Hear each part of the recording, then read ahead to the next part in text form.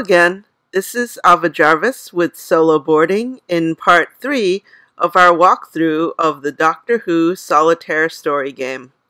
To recap, the Ninth Doctor landed in Depression-era New York, woke up to find his sonic screwdriver, encountered Tallulah, who became an ally, then became separated from Tallulah. Tallulah joined up forces with Kathika. The Doctor has made friends with 3 local police officers, and they are all going to fight against the cult of Scarrow, a Dalek cult. Let's get on with the show. It's turn 6, and what I said last time still holds true, which is that we want to provoke plot events to happen, because the next plot event will be a goal event, and we'll find out what nefarious scheme the cult of Scarrow are involved in, and that brings us closer to defeating them. There is something we missed from last time. The mercenaries can indeed come back into the story once you've encountered them. There is this text down here, which I wish had been made more prominent. When you next have an enemy encounter, roll 1d6. If the result is 1 to 2, the mercenaries become minions of the enemy, -1 to your defeat modifier, and are encountered on a roll of 1 to 3 on a d6 with each enemy encounter. So let's do the roll, because Tallulah and Kathika had an enemy encounter, so we needed to roll the 1d6 and I neglected to do so, so we are going to do that now. And yes! Or no!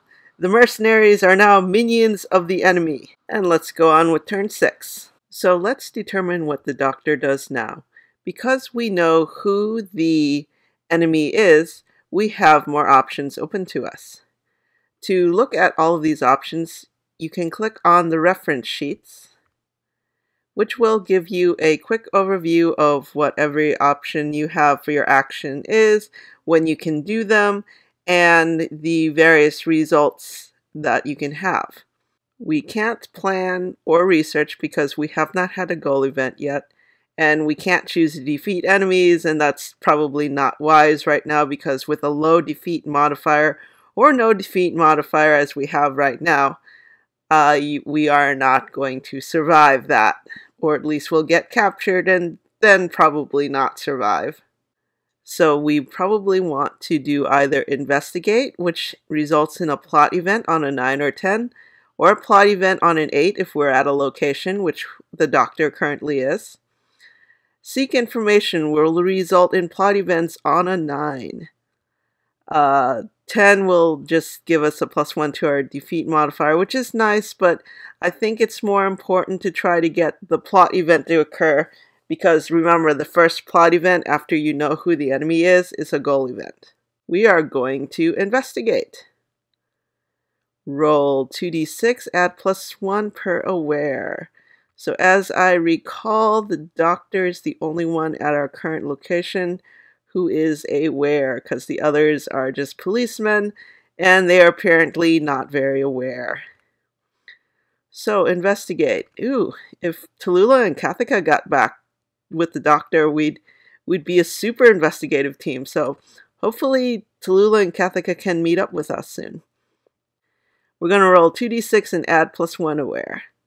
We're not Victorian era or earlier, so nothing for history. So 5 + 1 is 6, no effect.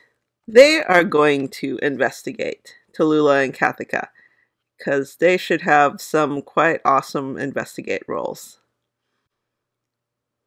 Or not. 6 + 2 for the awares, is an 8, a location event. So, because it's a location event, that means they end up in presumably another location other than ours, but let's see what happens when we roll on the location line. 1. The enemy base. Now, it's arguable whether they've really joined the Doctor back, because I imagine the Dalek City is not a small place, so let's just say that they are at the enemy base / Dalek City. So right now, we are moving on to the encounter. We are moving on to the encounter phase. So the doctor rolls 2d6, and this is turn 6, so we get an event, and it is an event 1 line. This is an event, but it's not a plot event, so we don't get the satisfaction of figuring out the goal yet.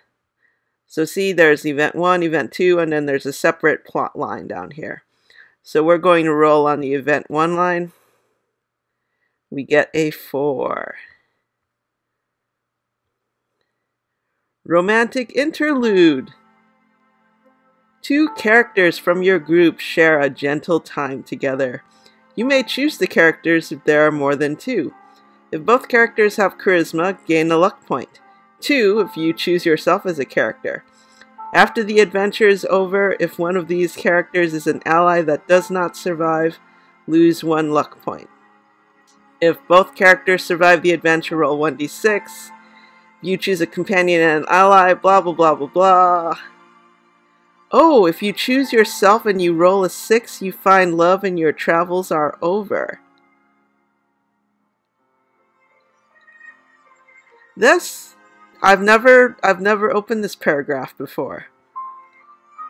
And this is cool. This is one of the cool things about any paragraph game with enough paragraphs in it. You'll always trip over something new unless you've played the game like an infinite number of times.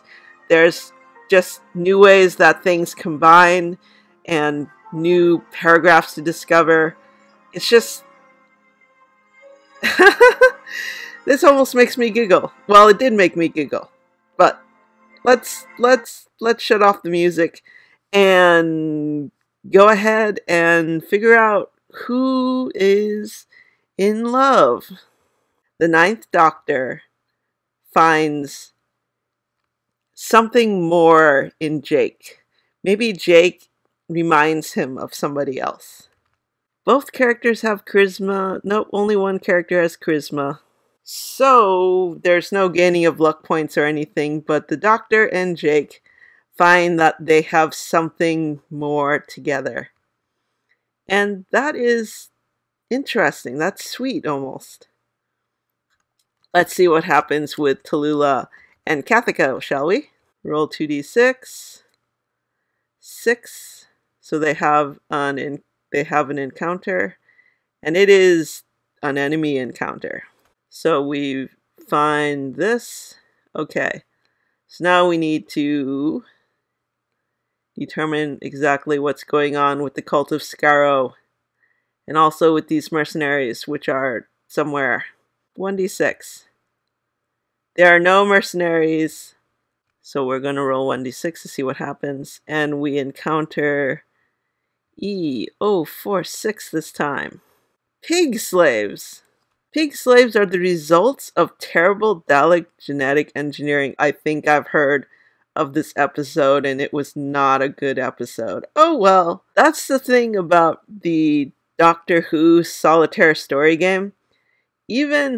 Okay, there are some exceptions, but when you take apart even a bad episode, you'll find there are always parts that work, by themselves or maybe in collusion with some other parts from somewhere else. So you take a bad episode, you break it down into little bits, you spread it out into paragraphs, and you actually end up with workable material that's probably going to be more enjoyable than the actual episode itself. So anyways, pig slaves. You have encountered 1d6 pig slaves. We've encountered 5. Each slave is brains 1, brawn 7, bravery 5, creature, minion, and you must choose from the options below. Fight. Probably not a good idea. This is just Tallulah and Kathika, and also there are 5 pig slaves. I think they're going to run. Running 7. Here's for Tallulah. She makes it. Kathika? She does not make it, so Tallulah is not going to abandon Kathika. So they need to choose another option. Let's try surrendering. Okay, you are thrown into a securely locked cell to await further punishment. If you wish to escape, you may attempt it as an action. Roll 2d6, add any thief traits you have. If the result is 9+, you escape. If the roll is 4 or less, you are caught. Any future escapes are made at 1 minus -1 penalty for each failed escape. So they are captured. They cannot move back to us. Let's go to turn 7. Rescue prisoners sounds like a good option right now. Roll 2d6 and add any thief modifier plus any enemy DM if known. Enemy DM in our case is -2. So we're actually at with our thief modifier, we are actually at a -1 to our roll. But I remember that the sonic screwdriver had something useful about it. Sonic screwdriver picks locks. You gain +1 brawn when fighting against machine, the engineering trait, and +2 to any escape or rescue rolls. So we are back in business. +2 to the escape, to the rescue roll. So +1 to the roll. So we need to roll 8 or better. Let's do it. 8 or better. Come on. No. This is where we use our luck points. It is too late in the game to screw up. Wow, that was awful. That was a 3. If you roll 4 or less, have an enemy encounter. Okay, so mercenaries on 1 to 3. No mercenaries. How many Daleks? Just Jost and Thay. If you encounter Daleks, who do they have with them? A 6. The Genesis Ark. The Genesis Ark is a Dalek prison built by the Time Lords. Inside the Ark is a vast army of Daleks that have survived the Time War. The Ark needs the DNA of a time traveler to open it. If a TARDIS character is captured by Daleks or pig slaves and then directed to E061, or if you roll for an event while captured, you are forced to open the Ark. Ooh. They've got... oh man. Okay, Genesis Ark. Bad. We unfortunately are facing Daleks, only 2 Daleks with lasers, but they are Daleks with lasers. Let's hide from them. Option is to have more separation of the party, or just go ahead and choose another option. Let's try to talk to the Daleks. If you can make a brains roll with your brains reduced by 2 for each Dalek, Sec reduces it by 3, and by 1 for each previous attempt with this option, you succeed. Gain +1 DM or reveal the goal. So let's try to confuse the Daleks. My brains, and this is where brains are important, my brains is 12, but with -2 for the Daleks, Jost and Thay, my brains are 8, so I need to roll 8 or lower. I do it. I reveal the goal at this point, and I assume that Jost and Thay just sort of go on their merry way all confused, and nobody gets captured or anything like that. But we do reveal the goal. To reveal the goal, we go up to the top of the villain paragraph and look at their goal line and roll 1d6. 2. E172. What nefarious thing are they trying to do? Purification. Goal 5. Apocalypse. You discover that the enemy is intending to sterilize their target. Destroy every living thing, of course. If Daleks are the enemies, take a -1 DM. Add +1 to the number of enemies encountered. If you win any fight against an enemy, gain +1 DM. At the end of 3 turns after this goal is revealed, take -1 DM. If you rally the troops, add +3 to your bravery roll while determining the number of troops. If you have 3 troops, gain +2 DM. This is turning into quite the epic episode. I wasn't expecting this to go quite this epic.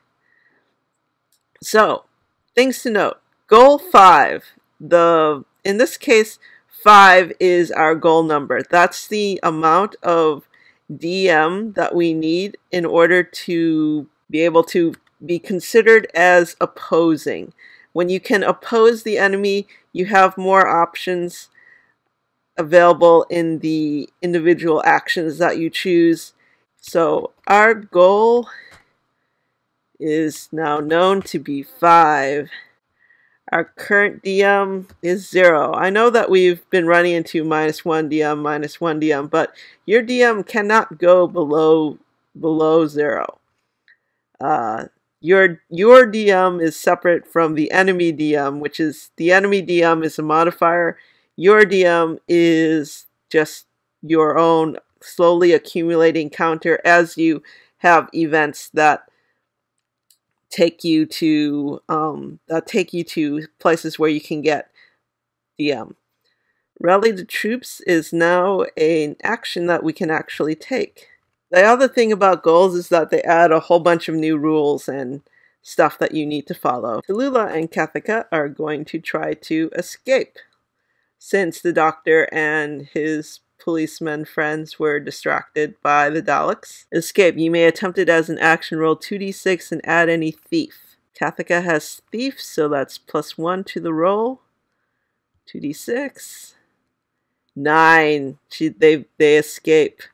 So everybody's running around the Dalek base at this point. We're going to run into the encounter phase. So the doctor does not have an encounter. Tallulah and Kathika do have an encounter. And they have a character encounter. They meet a crazed scientist. You have encountered a brilliant but unbalanced scientist devoted to his project. He is brains 8, brawn 4, bravery 8. Bunch of traits. Roll 1d6 -2 for the number of security guards with him. He's got 4 security guards with him. Goodness. Well, this guy's a snob. 11 plus if you can make a brains roll by at least 2 and have either science 2 or engineering 2, he joins as an ally and you may roll for a plot event. If you do not have the required traits or fail the brains roll, he leaves with a sneer. Okay, so there's no point in talking to this guy right now. So they are just going to try to evade. Although we are slowly ticking down to doomsday, we do have the goal, and we do know what's going to happen if we fail to stop the Daleks. So let's keep going. Turn 8, 2d6, +4 tracking, 8 plus. We have joined the groups together. That means we have 1 encounter. Future Ava here to tell you that my computer crashed and it was Daleks. But everything did come back fine, although after I played through the adventure, I lost terribly. And everything went in flames, and the Daleks exterminated the Earth. And I think that at this point, the best thing to do is to go through my thoughts on the Doctor Who Solitaire story game and to muse over things that I could have done differently to prevent everything from basically blowing up. And next time, solo boarding very soon. Thoughts.